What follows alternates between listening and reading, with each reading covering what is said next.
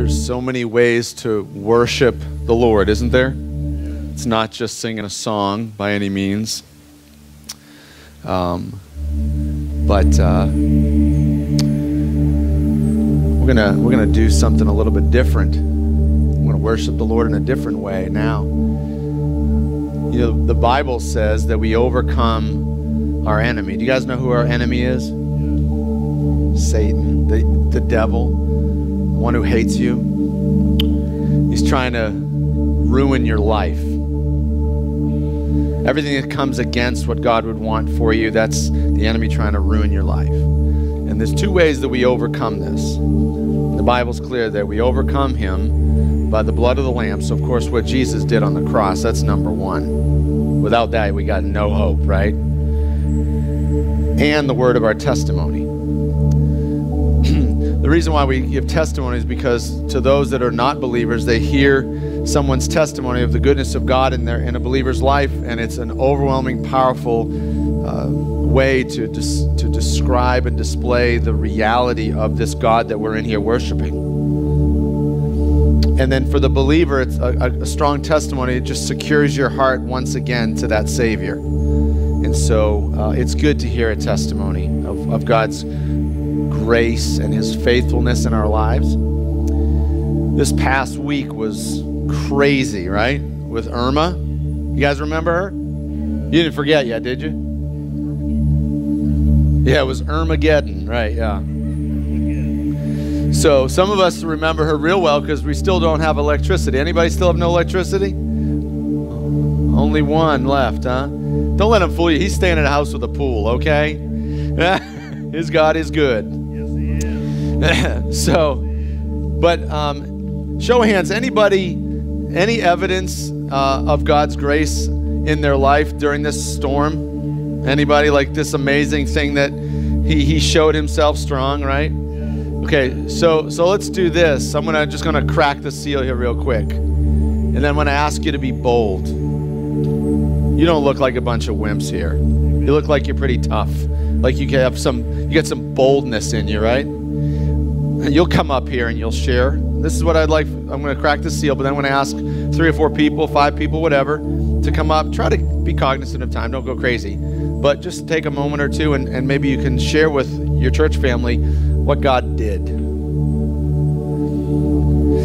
So prior to the storm coming, my wife's one prayer was, Lord, can we please have electricity? You know, we got the 2 kids and, you know, having no air conditioning, ruining all of our food. We're not like wealthy people. We need power. So we've lost power at our house lots of times. We all have, right? Good storm comes through, we lose power. But she prayed. She said, Lord, I just want electricity. Please let us have electricity. She told me that's what her prayer was. So she prayed that lots and lots and lots. So about midnight, I share this with people on Monday and Wednesday, so it's redundant for some, but new for others. She prayed about, I don't know, maybe about midnight or something. I don't even remember. The storm's just coming through, right? So like a stupid man that I am, I open up the front door because I want to watch that. Right? I want to see the cats flying by, and you know what I mean? So sorry, cat lovers. Marie, I didn't say dogs, wherever she is. Love you. So I opened the door. Now at our house, if you're looking out my front door, to the left is the entrance to the subdivision. We're about 25 houses in. 20, 25, something like that. And all of a sudden, doom, doom, doom, doom, doom, doom, doom, doom, black, black, black, black, black, black, black. Dark, no street lights, no lights in the house. Our next door neighbor is Ricardo. His lights went out, and boom, it stopped right there. And our lights never even flickered the entire storm. It was amazing. It's amazing. So, not to make light, but while you were all out there struggling, it was 71 and cozy in my house.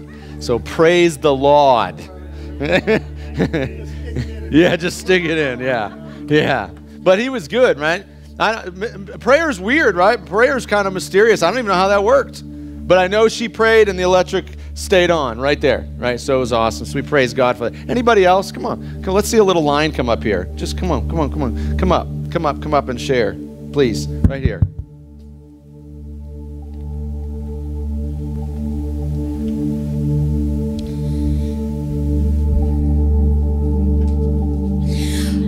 Okay, so I'm no stranger to the average miracle, as if there was ever such a thing.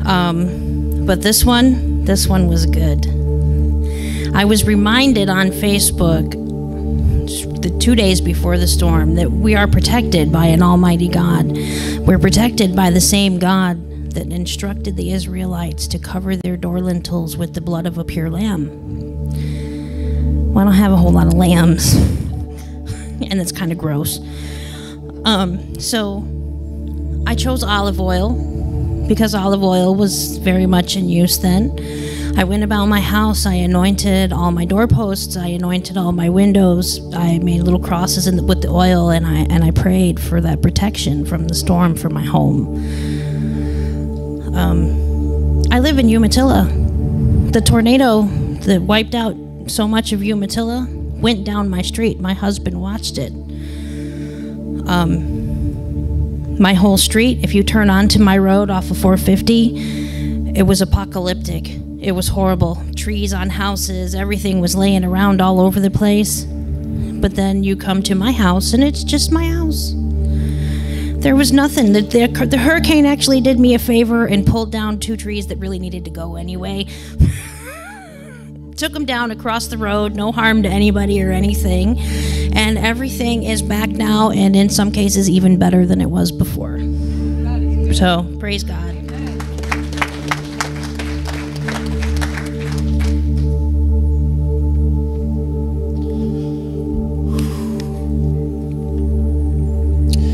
First of all, this is going to be a shameless plug for anybody who doesn't come to Monday night for prayer. Prayer is so very freaking important. For those of you who don't know me, I fell off a roof and I'm in constant pain. My pain is so horrible. I only sleep 2 to 3 hours at a time and it wakes me up. I've been doing this for 4 years through the strength of God. It's not exciting, and no, I don't like it. Matter of fact, I've asked him to bring me home a couple of times because I get tired. It drains me. But you know me, I stay in church. I'm always somewhere, and the reason I do that because I get my strength from him. And Armageddon had worn me down. We had no power. The heat, I couldn't sleep any time during the day or the night. I wasn't eating well. And then there's a thing that I do is I do cardio and my physical therapy at the YMCA or Planet Fitness. They're both closed. 4 days, it drained me. You know, I do ministry too, so I pour out to people. And then on top of that, I had scheduled a group to come over to River Rest retirement community to fix the awnings, the pieces on the outside of my roof. I said, I just need a few people. And they come knocking, about 30 people. They fixed my trailer, my neighbor's trailer, cleaned the whole street. But here's the story. One of the volunteers, the reason I moved to that retirement community is not for those houses or anything else, because I liked it. I had come down here a couple years ago, and there's a bench that sits by the canal, and I pray at that bench. It's anointed. When I'm sitting there praying, I can almost feel God sitting right next to me.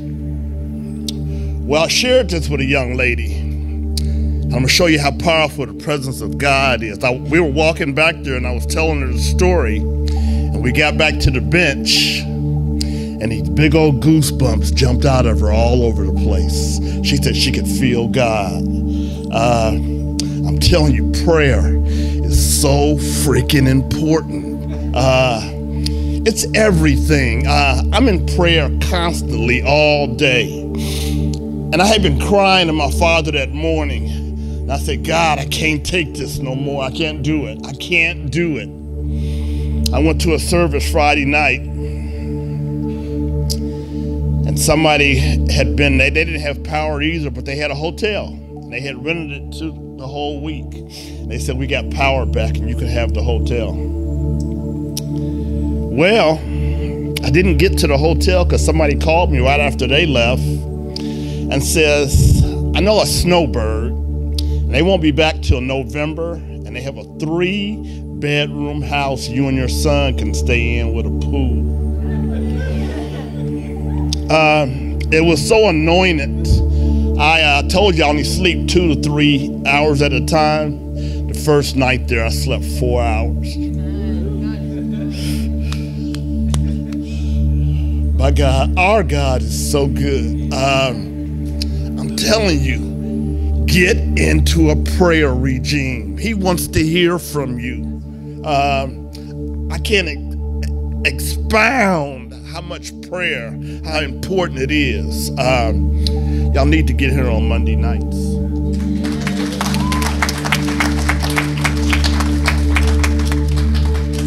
After that, I don't know what to say.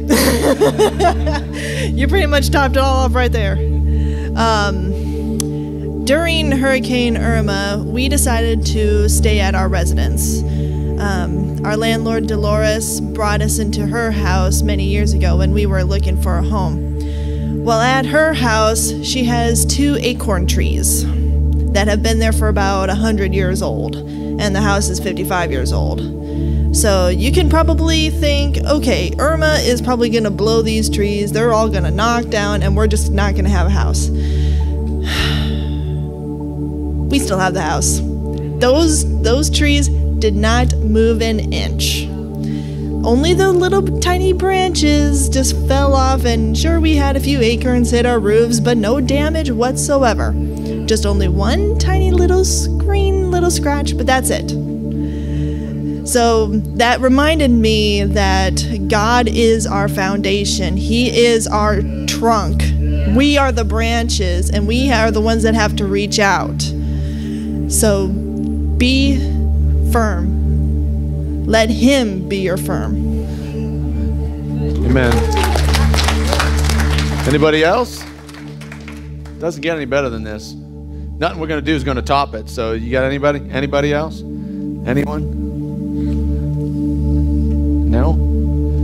All right. Well, let's pray, and then we're gonna worship him in a different way. We're gonna sing to him.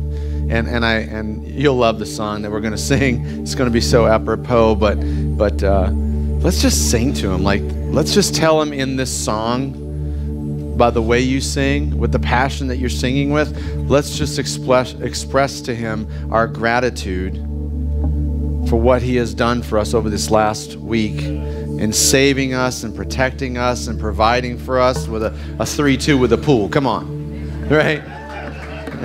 So, Father, we are so grateful for who you are. We are grateful that we are who we are. We get to be in your family. We are sons and daughters. How awesome is that, Lord? And so, Lord, we would just want to sing to you. You're worthy of that. You're worthy of our highest praise. You're worthy of our resources, our energy right now. The breath in our lungs is yours, and we want to use it right now to sing to you. And let our praise be a thank you for who you are and your provision and your protection over us during the storm. Thank you for reminding us that although Irma was strong, that the name Irma does not go above the name of Jesus. That Jesus is the name above all names. And that's the name that we're going to praise right now, church. Receive our sacrifice of praise now. In Jesus' name, amen. Why don't we come to our feet, church? I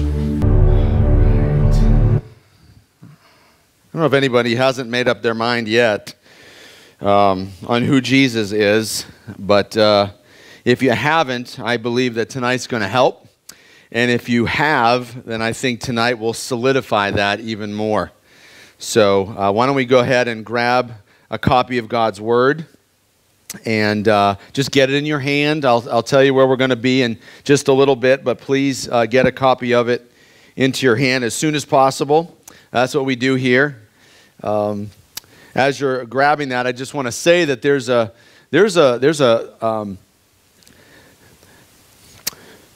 lot of places that a message comes from, and what I mean by that, I don't mean by like I get the content from a message from People Magazine or someone's opinion. Like my opinion doesn't really matter, and your opinion really doesn't matter, and some good book or something like that. Like that's not where we get the content for a vertical message. Where would we get the content for something like that? What's that? Someone have a voice. In the Bible, and from God's Word. So we want to get the content for a message from God, from God's Word.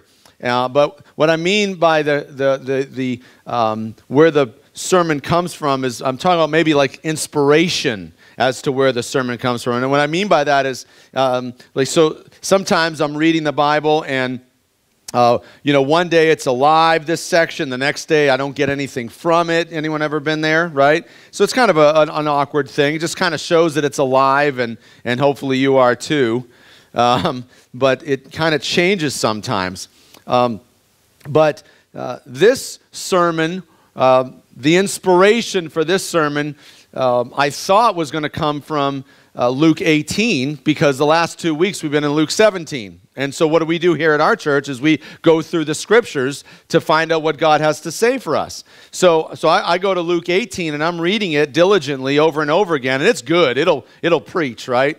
But what happened was early in the week I was doing what I often do, and that is I'm listening and watching sermons from trusted men of God, guys who are dedicated preachers, guys who are well-versed in the scriptures, known, trusted men of God, leading tremendously powerful, impactful ministries worldwide. And I watch these things, and because I need to be fed too, right? You come here, well, I got to go somewhere. And so I go and I watch these certain guys. I'm very selective on who I'm watching. I don't just watch anybody, right?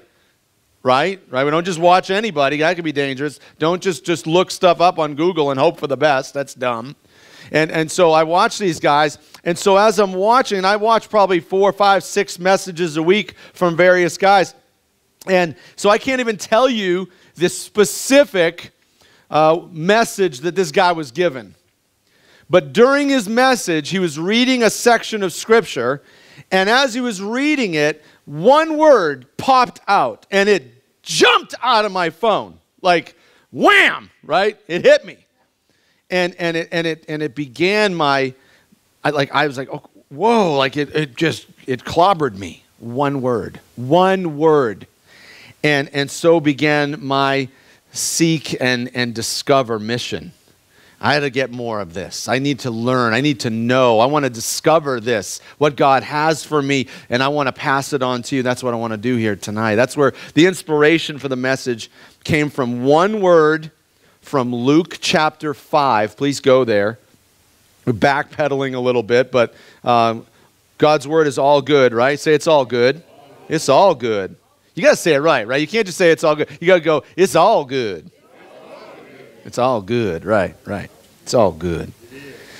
And so Luke chapter 5, we're going to start reading in verse 17, and we're going to read through 26. And I'm going to give you a second to get there. And then I'm going to do something that I neglected to do last week, but I really wanted to, and I'm not going to neglect it this week. When you're there, I'd like for you to stand as we read God's word, not to honor the messenger in any way, but to honor the message and the person who authored this, God Almighty. So you're standing in reverence to him, just a sign from him that you care, that you're listening, that you're paying attention, right? All right, we all there? Awesome.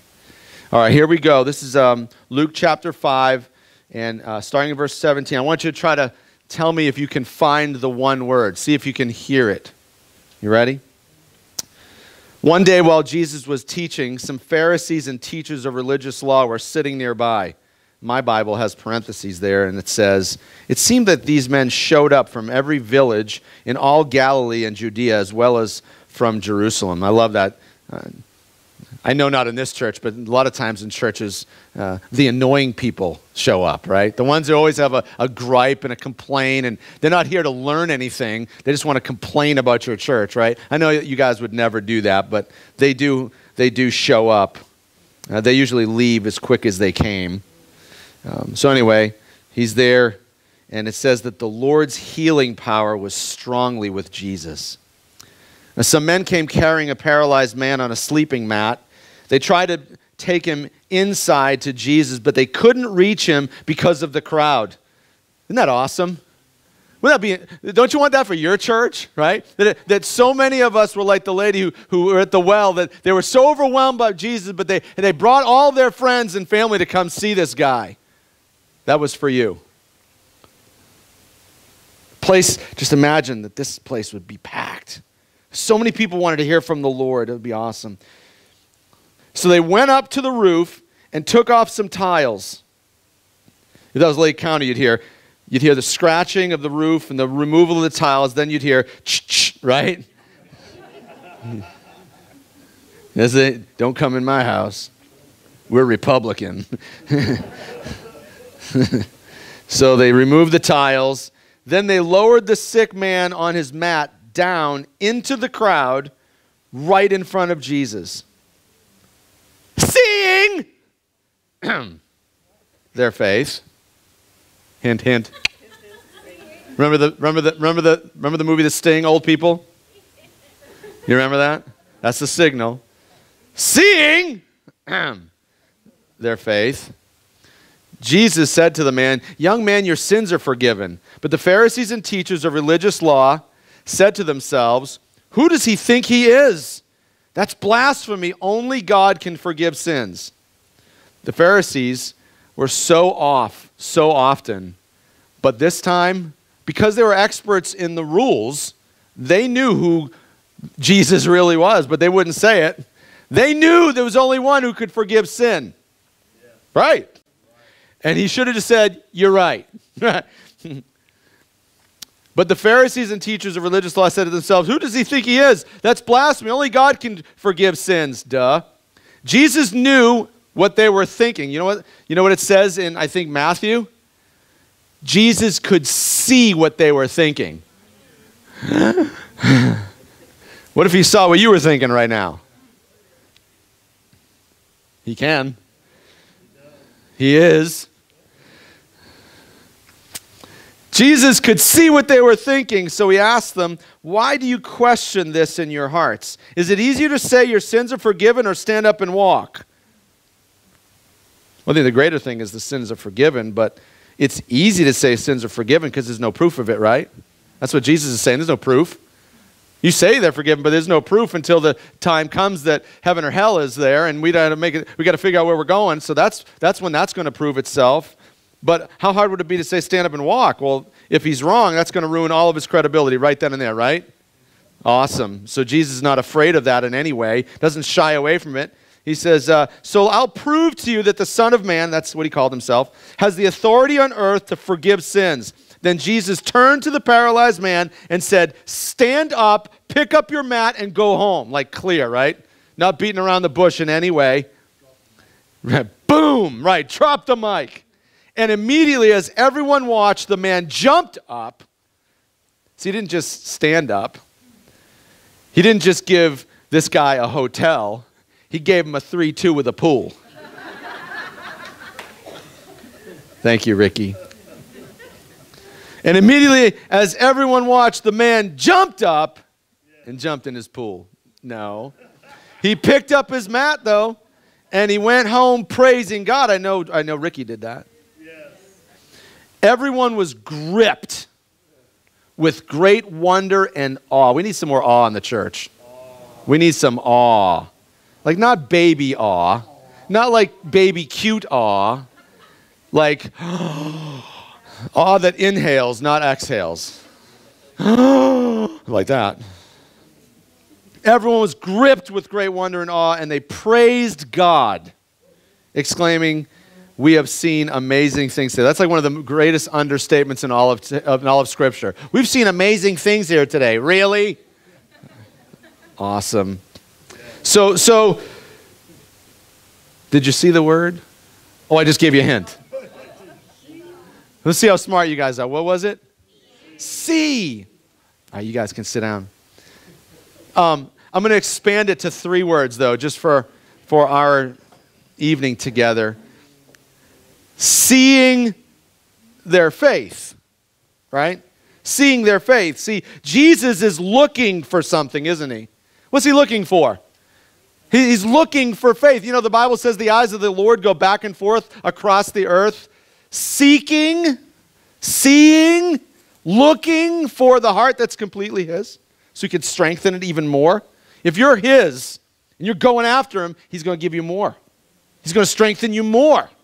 He's looking right now, we said it, right this second, Jesus Christ, the second person of the Trinity, the creator of heaven and earth, is looking at you, and he wants to see some faith. That's what he wants to see. In the scriptures, it says that he's the one who gives you the faith. So what he wants us to do is to be a good steward of what he's given us. Are you using the faith that I gave you? That's what he's looking for. What does that mean, faith? Okay, so we got to get a definition up, right? I want to get a definition up. And if you search the scriptures in their entirety, it says a lot about faith. There's faith all in the Bible, all over the place. And so taking all of the scriptures into account, I've done everything that I possibly can to melt it down as simple and as easy as I can so you can understand it, you can embrace it, you can share it with people, right? This is something you can use. Faith is simply this. It is belief lived out. Right? It's faith, it's belief lived out. If you want to, you could say it's belief in action. So the question is, does your life reflect what you say you believe? Are you living by faith? So I'm going to title this message, Faith or Fake? Faith or fake? Now listen, I had a lot of different titles going in my head, you know. Coming into the weekend, I was going to call this, I was going to call that. One of the ones that really jumped out first was, quit telling me about your faith. That's not going to work, though. The reason why is because if I say it like that, you can hear the inflection in my voice, and you can understand what I'm telling you. Like, don't just tell me about your faith. You can hear that in my voice when I said, quit telling me about your faith. You can hear that in the way I say it. But if I text it or I put it on YouTube with a title, they're going to be like, wait a minute, I thought we were supposed to tell people about Jesus. Well, many, many times from this pulpit, and I'll keep doing it, I'm going to tell you that at some point, this lifestyle evangelism that's crept into the church as the main thing, like that's good and everything, but at some point, you have to open your mouth and tell people about Jesus. Yeah. The Bible says, how will they know unless they are told, right? You have to say something. Yeah. So I can't title it, quit telling me about your faith, because that would kind of go against everything that we've said. So we're just going to call it faith or fake. So here's the thing that's really weird. I abandoned Luke 18 and I went to Luke 5. And so I started discovering and searching, and the Bible says to study to show yourself approved, rightly dividing the word of truth. And so I'm digging in and I'm looking stuff up, and all of a sudden I started thinking about Luke 18. And I'm like, wait a minute. Hold on a second. Let me go back there. Hold on something. And I started thinking about it. And it dawned on me. I'm like, wait a minute. Luke 18 is the same thing. Luke 18 is the same thing. Look, God's word is so perfectly timed and spaced and laid out. And we got done with 17 and we're going to 18, and I hear this thing about seeing faith, and I'm like, oh, I'm going to abandon 18. I don't need to abandon 18. Let me tell you a little bit about Luke 18.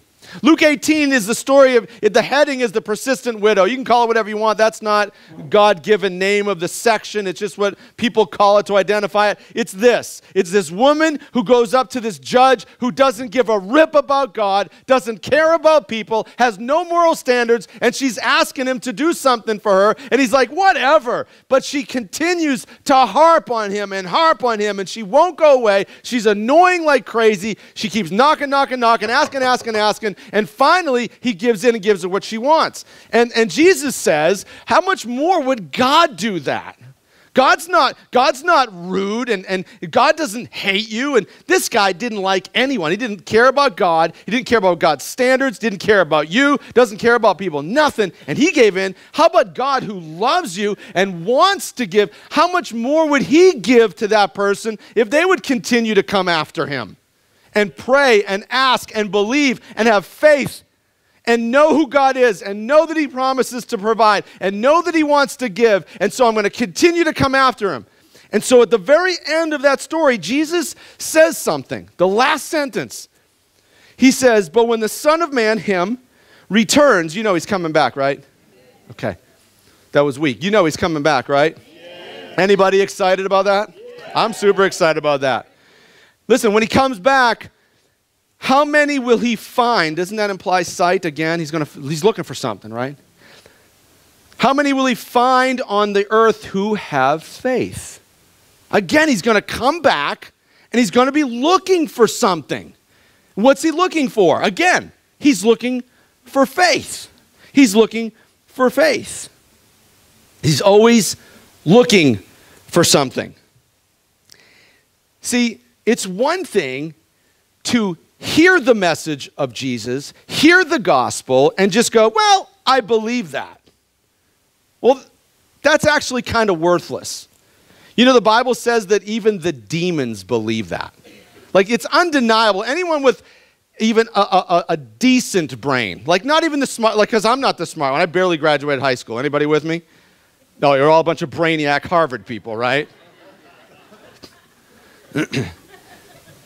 Anyone with a brain that functions at all, if you read through just Luke, you got to know there's a God. Like, wow, right? You walk outside and you just see the natural beauty. You just know.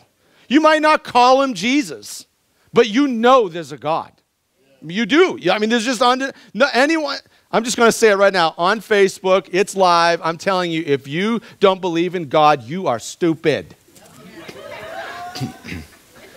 There's no way this is a chemical kind of supernatural, stupid little random bumping into each other thing that made my wife and my kids. So sorry for your luck.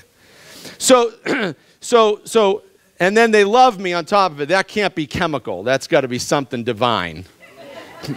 and so, although this, no, never mind. Okay, so it's okay to say like, oh, I just believe, but it's one thing to say, to hear the message and to say, oh, I believe that. But like over in Hebrews chapter 4, it talks about people that heard the good news, heard about God, they believed it, but they didn't do anything about it. But then the ones that it actually impacted, you know, the gospel helps some and the gospel doesn't help others. Let's just see what it is, right? I mean, I share the gospel with many. And sometimes it really changes their life, and sometimes it just does nothing. Right? In Hebrews chapter 4, verse 2, it says that the ones who found it useful, they took what they heard and they combined it with faith. See, those people, it changes their life. See, real belief, it should drive your actions. It should impact your will. It's not just something you believe here. It should change the way you act. It should change your perspective. It should change your life. That's real belief. Further on in Hebrews, where it defines faith in a longer sentence than I did, it's better than mine. It's the Bible. Amen? Hebrews chapter 11, verse 1 says that faith shows, isn't that seeing again?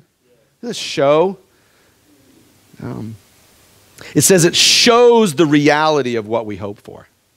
See, what we hope for is what we believe. We believe that there's a God And we believe that we're sinners because we believe the Bible. So we believe there's a God, we believe there's a sinner, and we believe that Jesus came to pay the price for our sins so we could be promised everlasting life, and that he's gone away to prepare heaven for us, and he's going to come back on that day. He's going to rip open the clouds, gather us up, and take us to where he is forever. That's what we believe. That's what we hope for, right? And faith shows in the life, if you believe what I just said for real, your life will show it. You'll live in a way that displays you really believe that.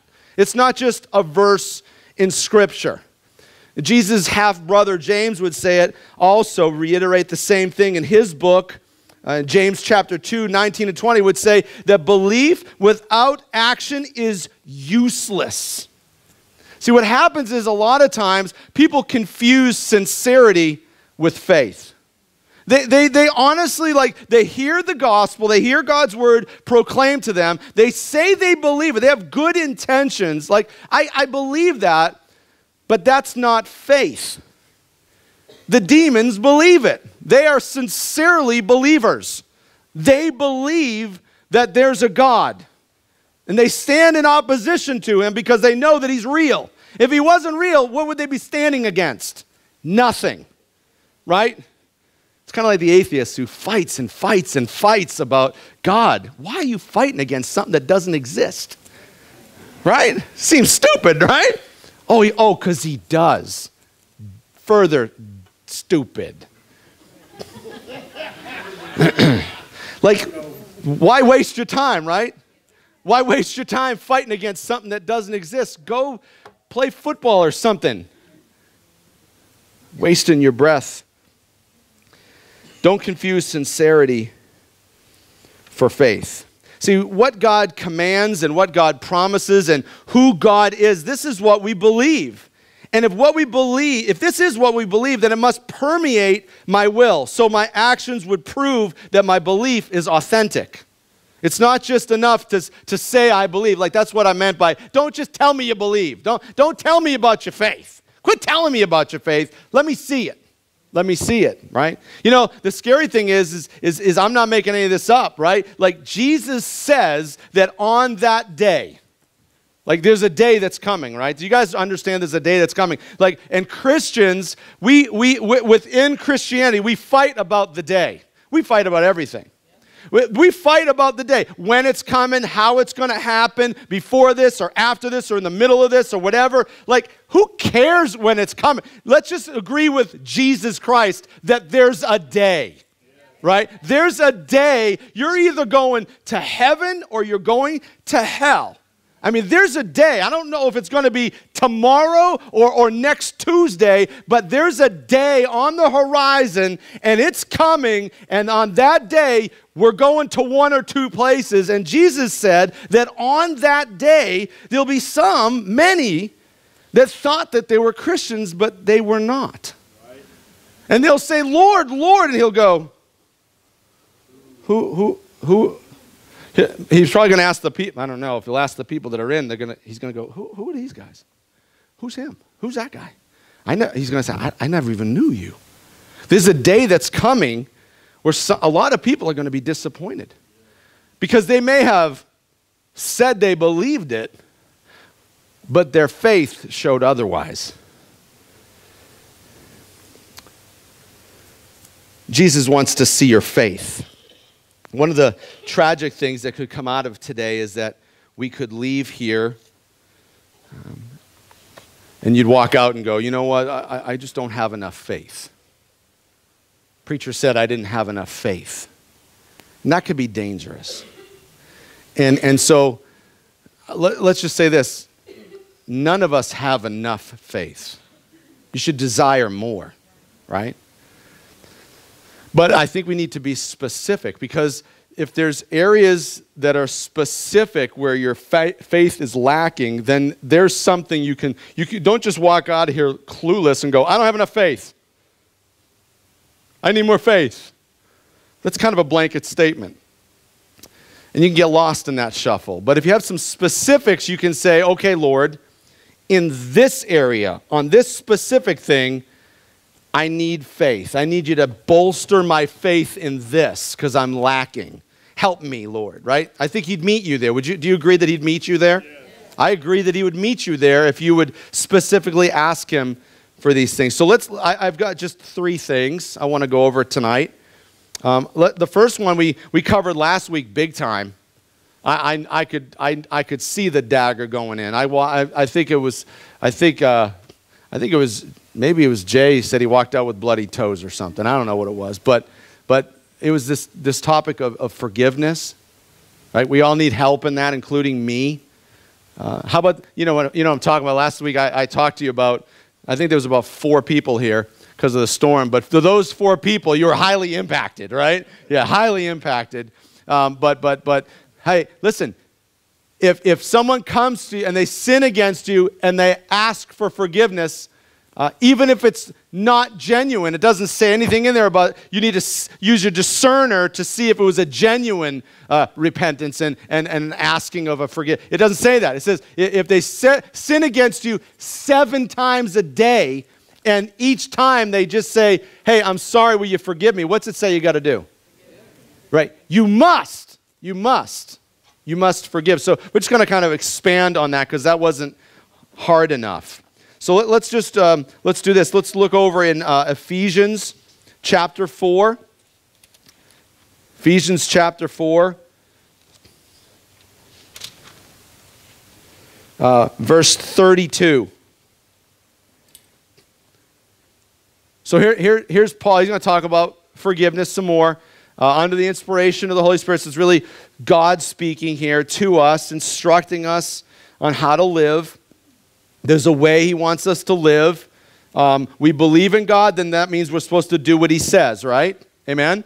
Okay, so prior to this verse 32, Paul is saying that there's ways that the non-believer lives, right? And God doesn't want you to live that way anymore. So he lists a bunch of different kinds of behaviors, bitterness, rage, anger, harsh words, slander, all that stuff, all types of evil behavior, he says, kind of blankets it all in.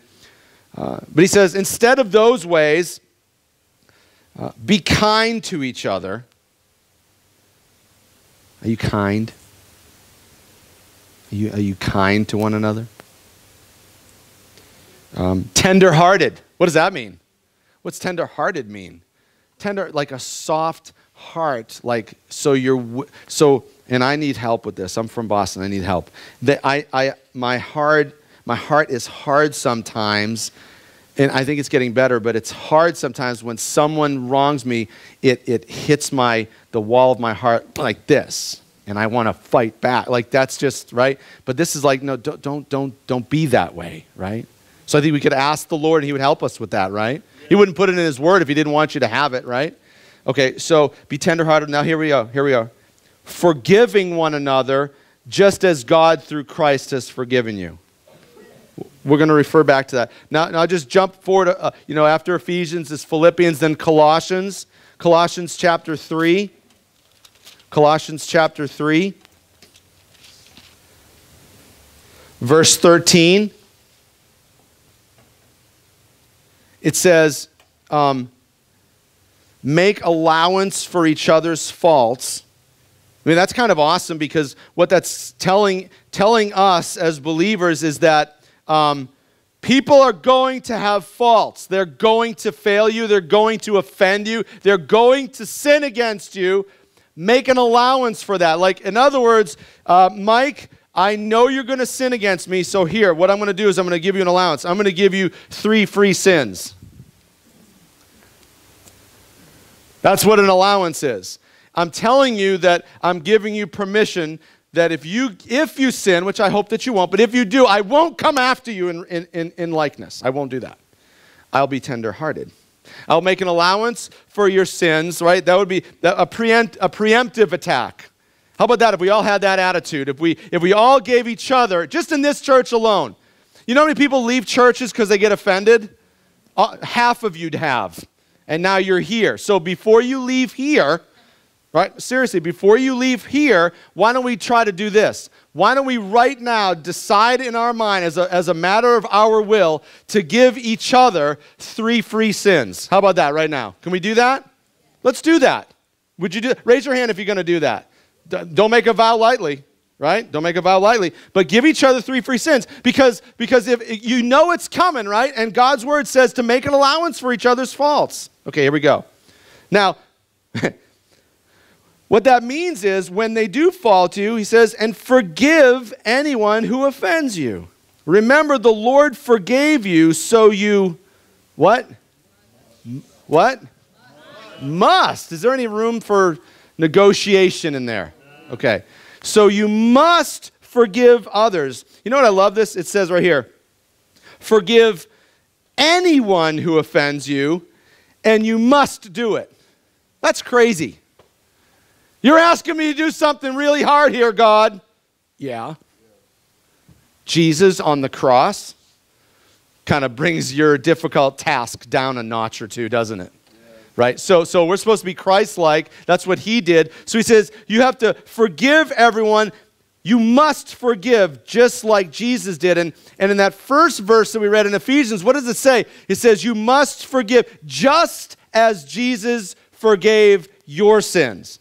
So it's not just a matter of forgiving. No. Listen, because a lot of us are good at saying we're forgiving, but we don't act like we're forgiving because we say we forgive, and the moment there's any tension, we rehash the old sin. That's not forgiveness. The Bible says that when you accept Jesus by faith, that his sacrifice on the cross takes you, and it takes your sin, and it separates the two as far as the east is from the west. Can anyone tell me how far away the eastern side of the universe is from here? Could you tell me?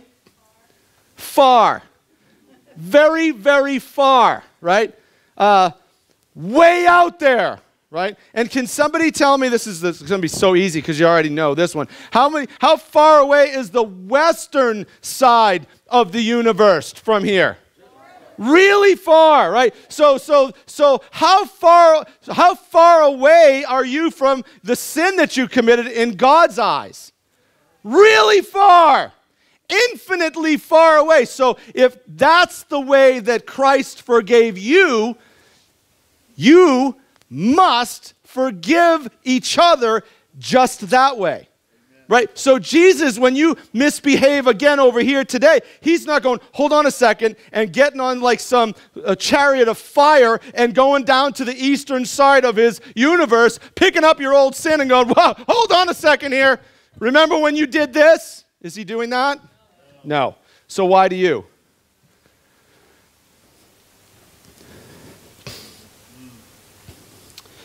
Belief is, he forgave my sin. Anybody in here believe that he forgave their sins? That's good. That's the reason to celebrate. Yes. Belief is he forgave my sins. Faith is I'll believe it enough that I'll forgive others. Right? That's faith. I put a list down here on my notes of 3 faith walls. Things that diminish faith rather than increase it and bolster it. How about this? My reputation. Oh, you got to stick out your chest when you do that, though. My reputation's at stake. My reputation's at stake, right? You see, if I forgive sin, if someone does this to me, and especially in our world today, like we live in a world that's this big, right? Like I can talk to someone in China right now. I can Facebook message them right now. They can write me right back. There's no distance anymore. So everything you do is under a microscope. There used to be a day where you could get away with some stuff. You can't get away with anything anymore. Certainly your sins will find you out. But listen, if someone sins against, someone wrongs you, right? Well, if I forgive them, then people are going to think I'm a softie. And it's not just men, it's women too. Like that I'm a softie. That somehow, I can be walked on if I let them do this. And that's not manly. If you're a guy, it's a sign of weakness if we forgive. It's weakness. My dad told me not to. Yeah, they get me, I'm going to get them, and you do that to me, I'll get you. And the other thing you can do is if you forgive sin, sometimes people's perception is, well, that you don't even care. That somehow people do this to you and you don't even care enough about it. It's almost like you're ignoring them. Well, that's not the case at all. That's just perception. But that's a wall that diminishes faith, that gets in the way of forgiving because we have these internal things. And here's the second thing I jotted down. If I forgive, I'm setting myself up for hurt again. If I let my guard down, I'm going to get hurt again. Yes. Yes, you will. But really, offenses only offend when you hold on to them, right? Listen, this is what we need. We need a default. We need a change in our default. When someone sins against you, if your default is to hold on to that offense and internalize it and then let it blow up and retaliate, that's a bad default, but that's normal, isn't it? We need a change in our default. When your default changes from that to forgiveness, right? Then offenses come in, they automatically like the water off a duck's back, right? If they come in and I don't hold on to them, then they got no place to go here, so they go immediately. Like when that's your default, you won't get hurt anymore. Are people going to sin against you? Are they going to offend you? Are they going to hurt you? Absolutely. I'm going to be one of them. But if you set your default to forgiveness rather than holding on to the offense, you won't get hurt again. Am I preaching to anybody here? Because I see a lot of down and out faces. They don't look like you're engaging. This is a big thing. Yeah. I'm gifted in this way. I'm just going to tell you right now, I'm not prideful, I'm not boasting. I am gifted in this way. I can compartmentalize my life like if you do something to me, I can shut it off, and you could treat me like crap for a ton of time, and I'll just let it go right off me, and I don't care, dude. You ain't getting to me. I tell you that right now. You cannot, listen, I sold cars for 11 years. There is nothing you can do to offend me. I make the decisions for my life. By God's grace, I am empowered to say no to any accusation, any offense, any sin. If you want to sin against me, go for it, yo. I don't care. It's not going to get to me. I made that decision of my will that I have a new default. So my reputation might be at stake. That can block faith. I might get hurt again. That can block faith. Listen, we got to change our default.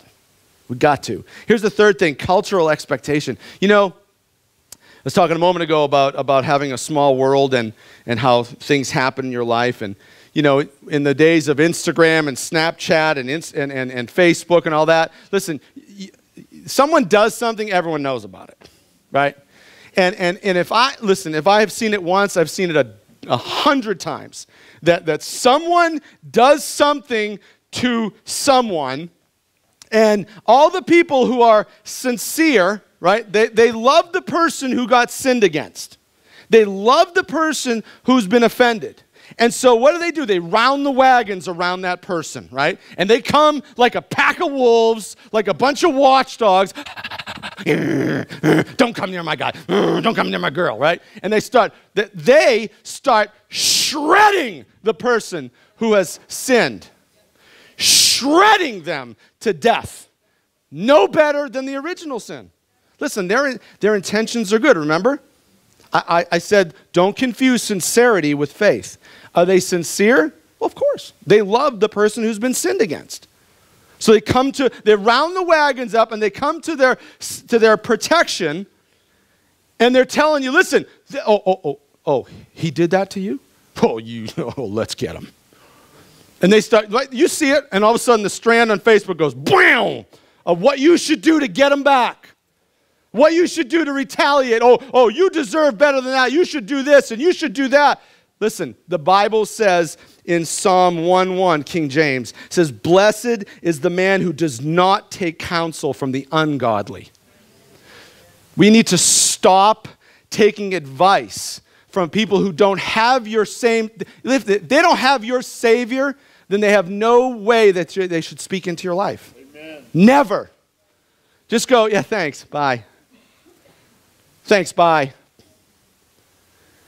They have no place to speak into your life if they're not living, or at least trying to live this way. Right? They don't have your same mind, they don't have your same heart, they don't have your same Savior, and they most likely don't have your same future. So don't take advice from them. See, cultural expectation says, you shouldn't forgive them. Cream them. Hurt them. Retaliate. That's what they did to you. This is what we'll do to them. Forgiveness is a massive show of faith. Do you believe that God forgave you of your sins? Then you must forgive others of theirs. Don't just believe in God, do as he says. Amen? Here's the second one, provision. I would welcome you to join me in Matthew chapter 6. Matthew chapter 6.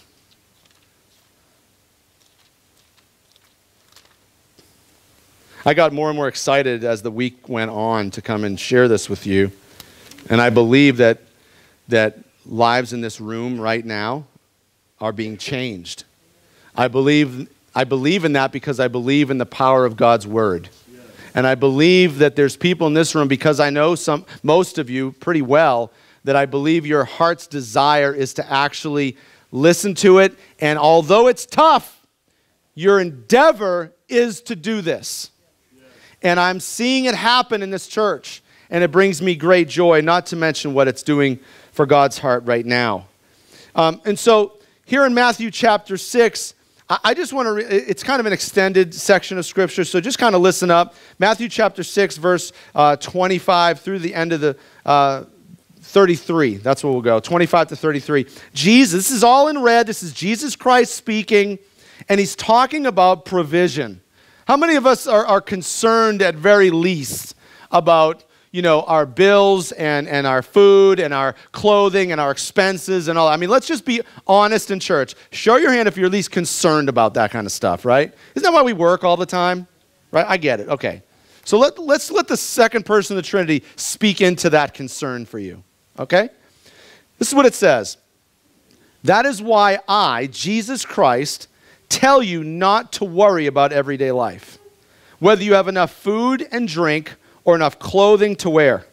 Isn't life more than food, and your body more than clothing? Look at the birds. They don't plant or harvest or store food in barns, for your heavenly Father feeds them. Just think about that for just a second. Every day, all day, every day for an animal's entire life, he just provides for them.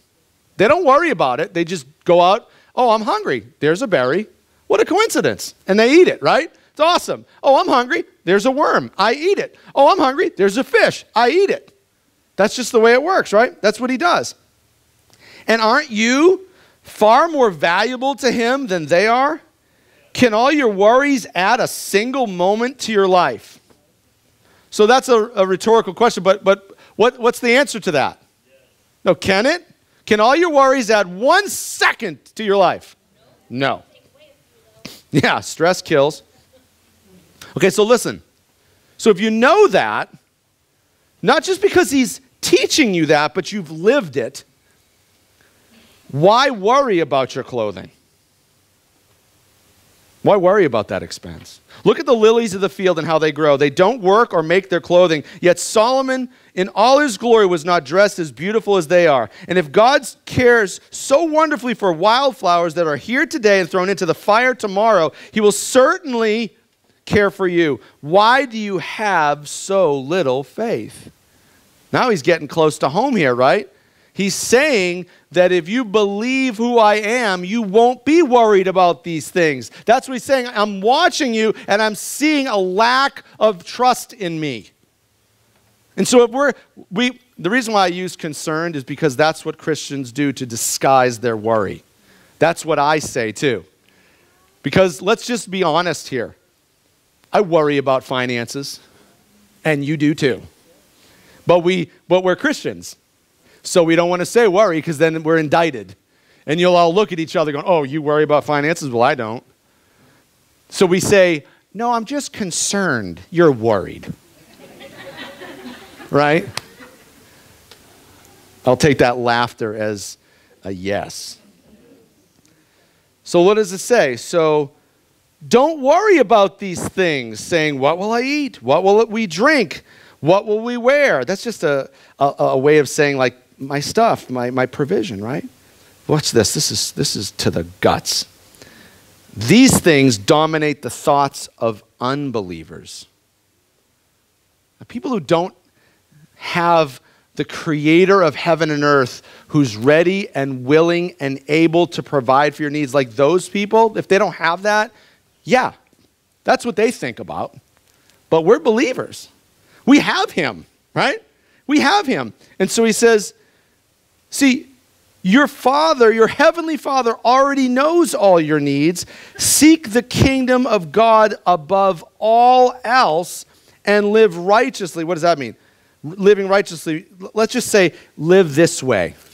Can we just melt it down to that? Live this way, right? Okay. So seek the kingdom above all else and live this way, and he will give you everything you need. Isn't that awesome too?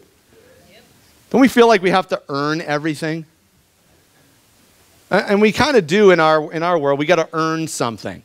You got to earn respect. You got to earn a living. You got to earn position. You got to earn a degree. You got to earn a spot on the team. You got to earn. And God, the creator of heaven and earth, who has all the unlimited glorious riches of heaven, says, I'll just give you everything you need. Isn't that awesome? That's incredible, right? So I will give you everything. So seek the kingdom of God above all else and live righteously, and I'll give you everything that I already know you need. I'll give it to you. So does my life reflect that I actually believe this? You got to ask this question of yourself. Does my life actually reflect that I believe this? Do my actions reflect dependence? Does my schedule reflect trust? So here's my, okay, God, I'm coming to the altar. Here's my calendar. Here's my wallet. Here's my attention. Here's every resource that I have at my disposal. And I'm not just meaning resource as in cash. I mean every resource, things that I have that I'm going to give up. Like, you only have a certain amount of time that you've been given in a day. We have 24 hours in a day, right? That's a resource that's at your disposal. Okay, so Lord, here's my calendar, my time. Here's my focus, my attention, my everything. And I just want to lay it all on the table, and I want to take this verse of seeking the kingdom of God above all else and lay it over all that stuff and see if I'm actually living a life that reflects that I really believe this. Because we read it. You just read it with me. Do you really believe it is one thing. Will you live it? That's faith, right? Belief lived out. So he says, seek first the kingdom of God. What's that mean? Well, it happens in two places. It's in here, right? He wants to grow the kingdom of God in you.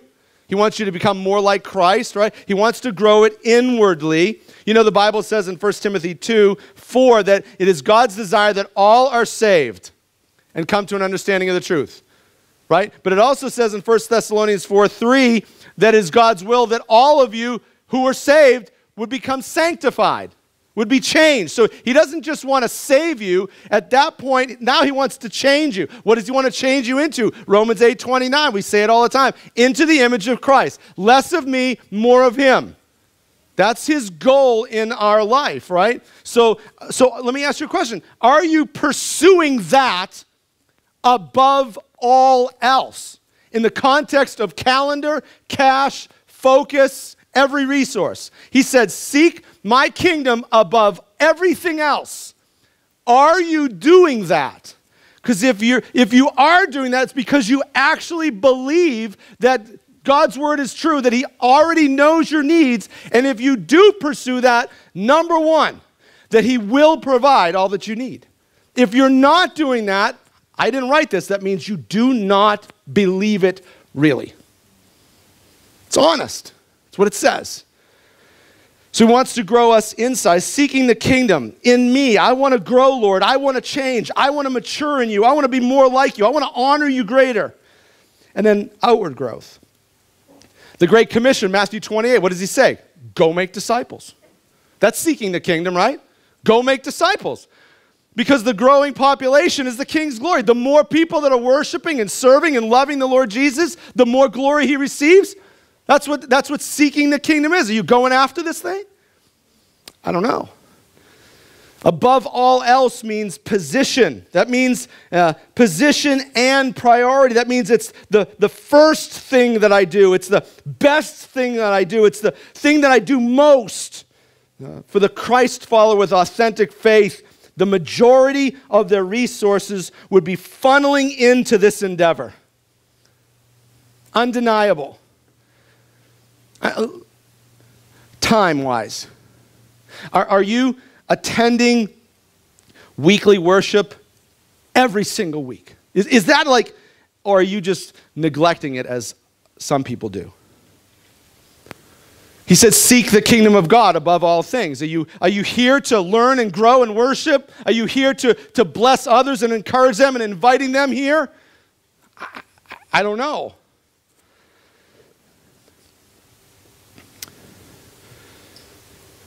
Are you consistent? Are you in consistent, large time blocks of prayer? Are you in consistent time blocks of studying God's word alone and together? We're talking about time here. Are you spending that time pursuing the kingdom of God in you so you can pursue it out there? And are you verbally sharing the gospel with the unsaved? Seek my kingdom above all else, and I'll take care of you. Who would you rather have taken care of your needs? Almighty God or you? I can't even balance a checkbook. I don't know my multiplication tables. When I handed over the books to this church, from one lady who was doing it, there was a little gap of a few months where I had to do it. I handed it to Eileen, and I don't know if she threw up or laughed. I can't even add. Oh, you're supposed to save those receipts? I don't know. And I should be in charge of my finances, right? Totally clueless. When I was making good money, I had a friend in the neighborhood who said, please, just give me your check. And why are you so broke? Just give me your check and I'll give you money when you need it. I had no idea what I'm doing. So should I be in charge of my finances and provision? No. All God's people said, no. Right, no. How about money? How about seeking first the kingdom of God? What happens when the offering plate comes around? What happens? Are we supporting missionaries? Like, I was so proud of you guys. A couple weeks ago when Manny and Wilmer were here, it was awesome. You guys were so, listen, I can get up here and I can exhort you and rebuke and do all these things with God's word, but let me just take this moment to bless you. You guys were they raised over $600. They only needed what, $300? They walked out of here with over $600. You were generous. It was awesome, right? That was good. You can clap. It's good. You praise God, right? He worked on your heart. Listen, we can't even take credit for that. Do you see? He wasn't asking you for something, was he? He was trying to give you something. He's trying to bless you. Let go of the bondage that money has on you. Release it so he could do his kingdom work. Doesn't it feel good? For those, listen, don't boast or brag. Don't raise your hand because you're not supposed to tell the left from the right from what you give and do. But those that gave, don't you feel good right now that you actually helped some kids that were hungry? Isn't that awesome? He's not trying to take something from you. He's trying to give something to you. You know, we sponsor a couple compassion kids here in the church. And we're struggling financially right now, like real bad. But every month we have 3. We have Emmanuel, Holy, and Angel. And every month, $38 a month gets taken out of our account here at the church for each child. So again, I don't know my math, so I can't tell you what that is. It's a lot. 38 times 3. Any engineers out there can spout that one off? 114. Awesome. Every month, right? We got to make sure we pay that, guys. We should want to. Let's do more. Let's get another kid. Let's sponsor another one, right? Let's do that. Let's sponsor 10, 20, 30 kids. Let's pack this place and have resources we can sponsor these kids and give them a future and a hope, right? Let's do that. Another resource we have is our effort, right? Serving in the local expression that God placed you in. The Bible says it, that as each of us do our own special work, it helps the others to grow, right? You know, we have one of the great signs of a healthy church, and we're not a massive church by any means, but one of the things that we have that shows that we are healthy is that we have a lot of kids that come to our church. And there's churches out there that are dying to have some kids. They're begging God, please send some kids. Problem is they're just singing a bunch of old hymns and they got an old school place and these young families don't want to go. But we have a lot of kids, right? But we have an extreme deficit for teachers. If you believe that God is going to provide for you, then maybe you could set aside a little bit of your own schedule to provide for yourself and volunteer to steward our kids well so they would know Jesus. They would know Jesus loves them. They would be familiar with God's word. And that one day we would see them give their life to Christ and their mom and dad would baptize them. Yeah. Right? So like we need teachers. I would be blessed if before we left tonight, 2 people, I don't know if that's the number or not, but 2 people would go to Meredith and say, put me on the schedule once a month. I'll teach kids.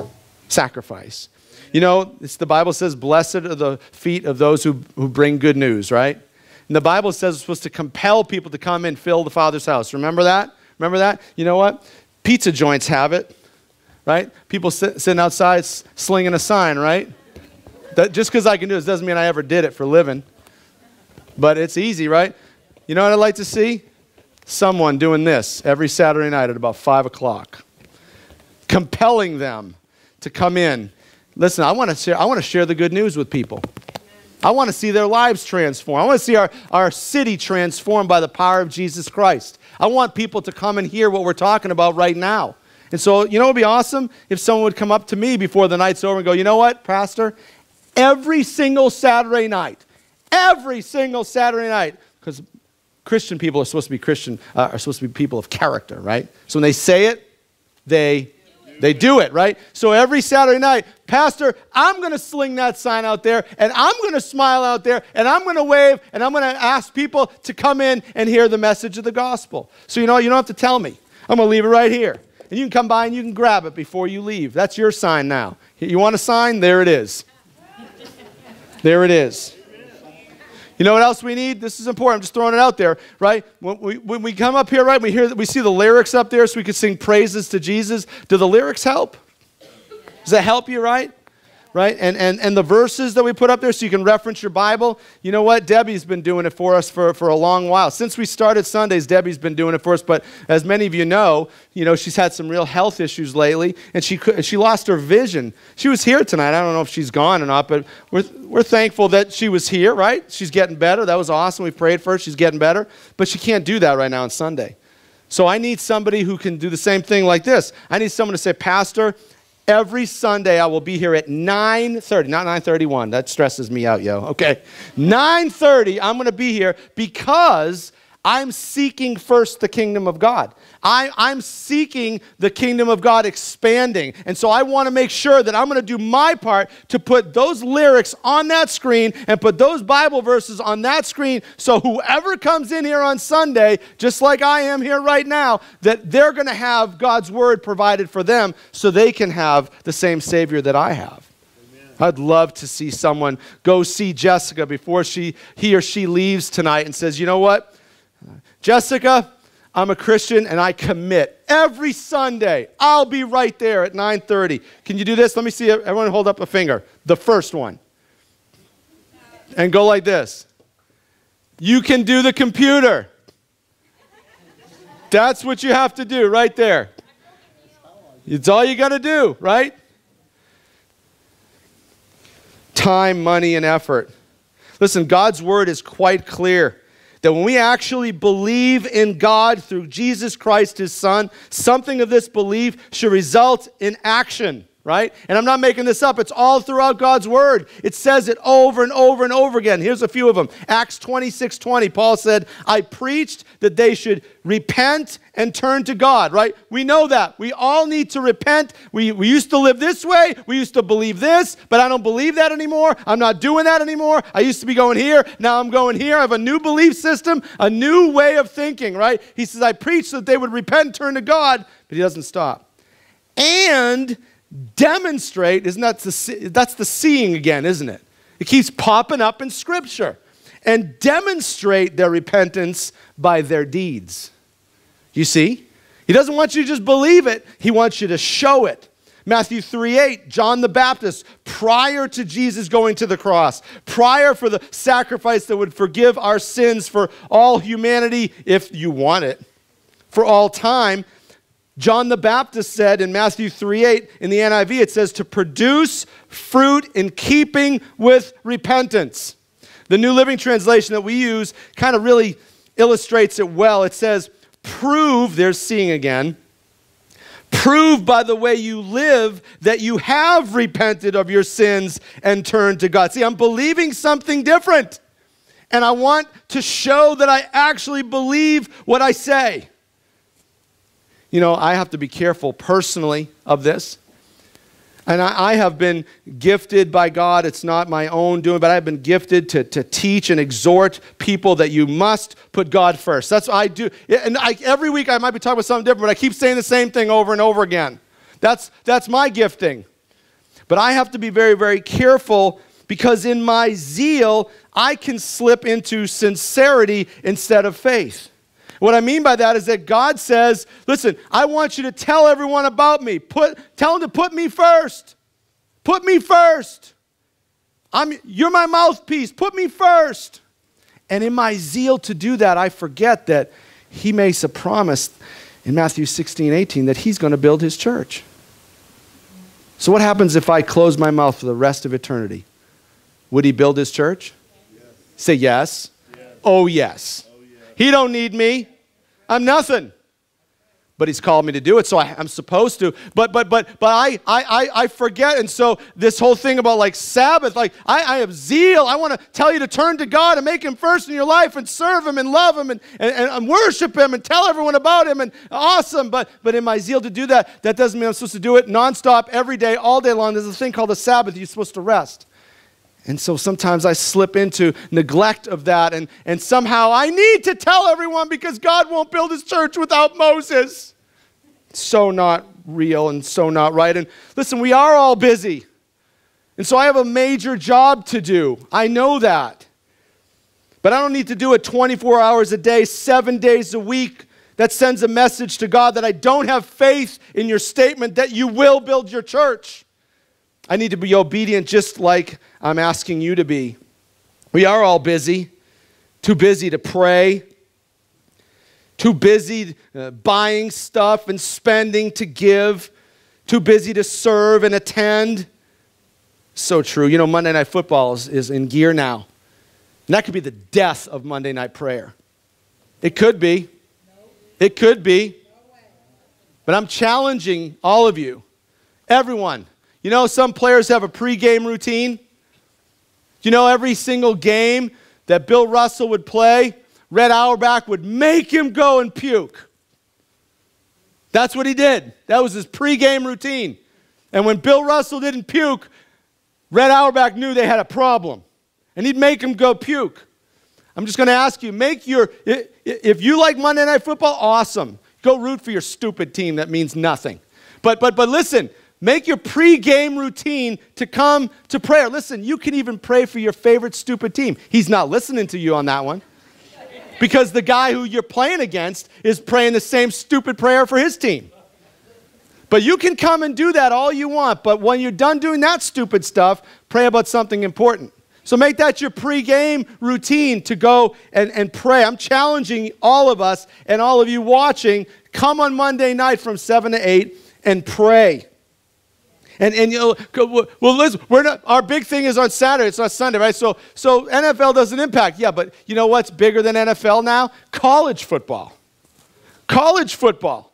And college football stands in opposition to us on Saturday night. Do you know that no matter who wins that game, you're going to get nothing? You will never get a dime. You will never get a ring. You will never get you'll get nothing if they win or lose. And we're crazy about our teams. And listen, I've been doing this for a long time. You know how many people I know and love, and they say they believe in Jesus? Come Saturday night, their game is on. If it's a night game, you will not see them in church.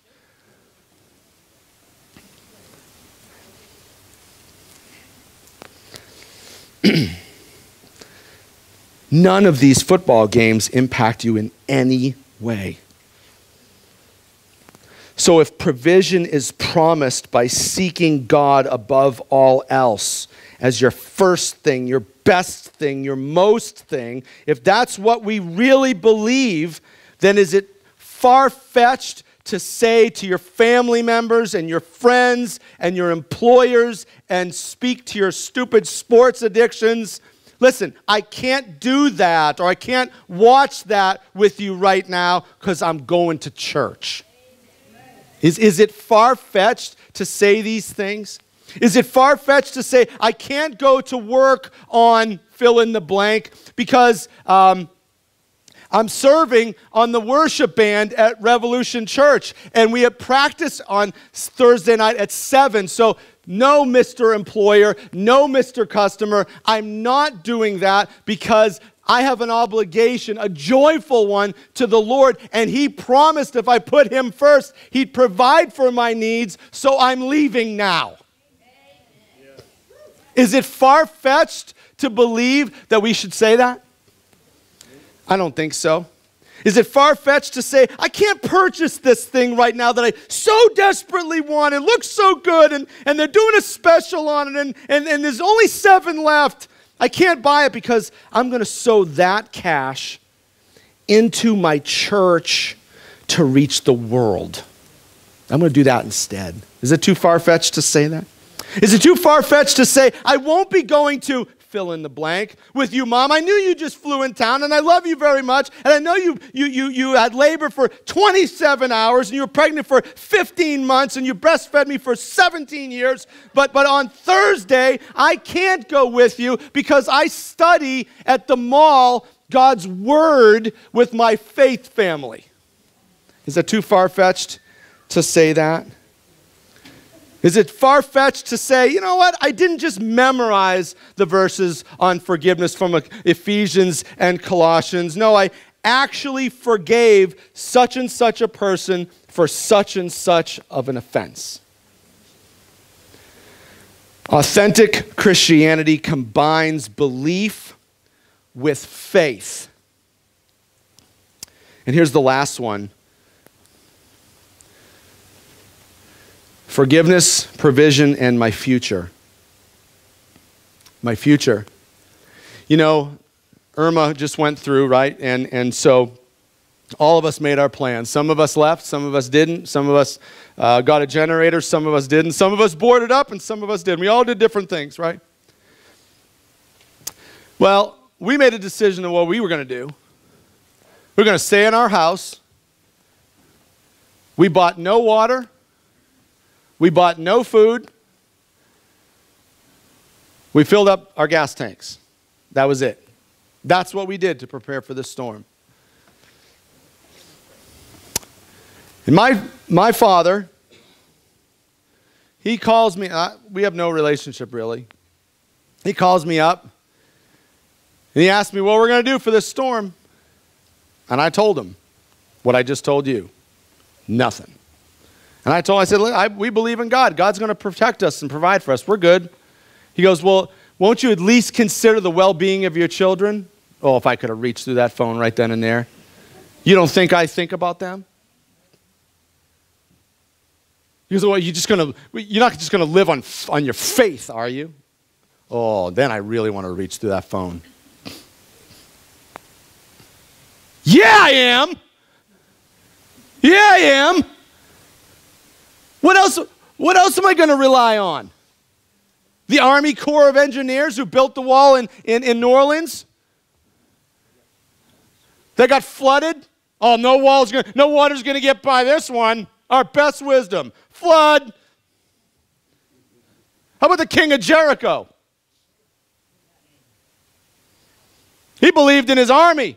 He believed in his wall, all the best that man could do. God had something to say about that. Ah! They screamed, it came down. You're dang right I'm going to believe in my Jesus. What else would I believe in? What would be better than that? I know the plans I have for you, says the Lord. We know that one. You might not know this one, though. Job 14:5. You have decided the length of our lives. You know how many months we will live, and we are not going to have, we are not given a minute longer. Like that's kind of frightening, but also like relieving, right? He already knows. Can't do nothing about it. No wall you can build can defend. No army you can round up is going to stop. No, it doesn't matter how many push-ups and sit-ups and how much carrots, how much juicing you do and vegan and all these things. Listen, God knows how long you're going to live, and you're not going to get a minute more than that. How about Psalm 139? You saw me before I was born. Every day of my life was, that's past tense, recorded in your book. Every moment was laid out before a single day had passed. Listen, you created me. You knew me. You love me. You'll never forsake me. Jesus said, I'm with you. So why are Christians, why do Christian couples avoid marriage? We're not ready. How many people were ever ready for marriage? You're not ready for marriage. I don't care if you think you're married or not. If you don't, God's given us his word on how to do a successful marriage. It's right here. It's right here. Right? So it doesn't matter if the only way you're ready to be a successful marriage is right here. You do this or you're going to fail. Living proof. Anyone else? Living proof. Why are Christian couples so afraid to have married couples? We can't have kids because we're not ready. We got to get ready. Again, who's ever been ready to have kids? Still not. I've got 6.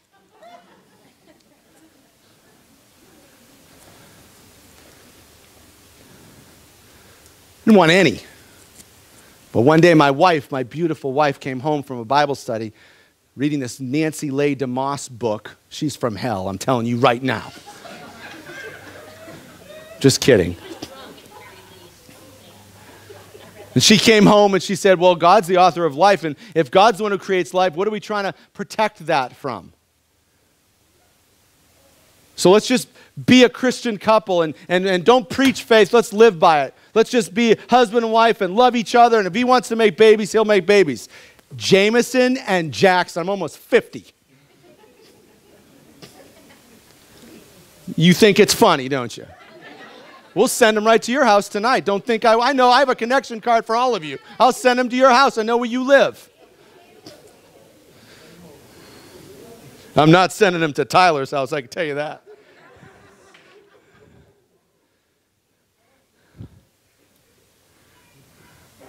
Why are people so afraid of the end? Stockpiling their food and their crops and their chickens and everyone's stockpiling guns and bullets and they're getting ready for the zombie apocalypse, right? Woo! Really? You think your guns are going to stop something? If zombies are coming, what do you think your little pea shooter is going to do? How much food can you save up for the end of the world? Really? You could fill this whole room up with food. You know, eventually it's going to run out, right? And people from the Mad Max movie are going to come in here and take your stinking food anyway. So what are you doing? You know what you're doing? I don't trust you, God. Seek my kingdom above all else, right? I already know what you need. I already know when the end is coming. I know the day I'm sending Jesus down there to rip open the clouds. I know that day, but my promise to provide is not waived. I'm going to take care of you. Trust in the Lord with all your heart, Proverbs 3:5 says. Lean not on your own understanding, and seek God's will in all you do, and he will direct you. Isaiah 30, verse 21, whether you turn to the right or to the left, your ears will hear a voice behind you saying, this is the way, walk in it.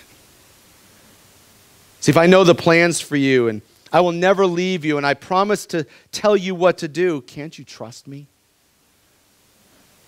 Can't you trust me? Is Romans 8:28 just this awesome verse for you to memorize and put it on your t-shirt, that all things work out for the good to those who love the Lord and are called to his purpose? Is it a verse to memorize, or is it a truth you believe so deeply down in your soul that you live in accordance to God's word? Because you know that any other result is second best at best. I want the band to come up, please. We're gonna sing to Jesus. You guys ready to sing to Jesus? I'm so ready to sing to Jesus. As they come up here and start playing, I just want to tell you this. Here's my heart's desire for our church. And I believe it's God's desire as well. I want our church to be full. I want our church to be full of weirdos. I do. I want it to be full of weirdos. You know why they're weird? They're weird only because they actually like the way the scriptures prescribe that we should live our life. That they actually live a life that the Word of God and what they believe that's in here actually permeates their will. And they live according to it.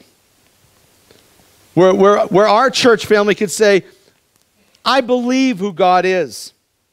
I believe what God says. I believe what God promises. I believe I can trust him. And this belief is so real that it dictates how I live my life moment by moment.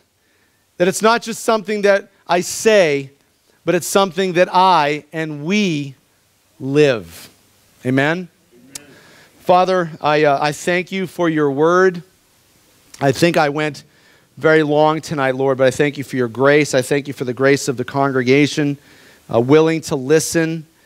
Hopefully now, Lord, willing to submit to the word that's been spoken. Lord, I pray that you would give us faith to believe that what we hear is real and true, that we can count on you, that we can trust you, Lord, that the things of this world are fleeting, but the things of God are real and forever, that nobody knows us more than you do, that nobody loves us more than you do, and that your promises to us are from a heart of love, and that you don't lie and you don't change. And so therefore we could trust you with your promises. So Lord, help us to take what we heard, to take it from believing it and moving it to faith. Help us to take what we believe and live it out. Thank you, Lord. In Jesus' name, amen.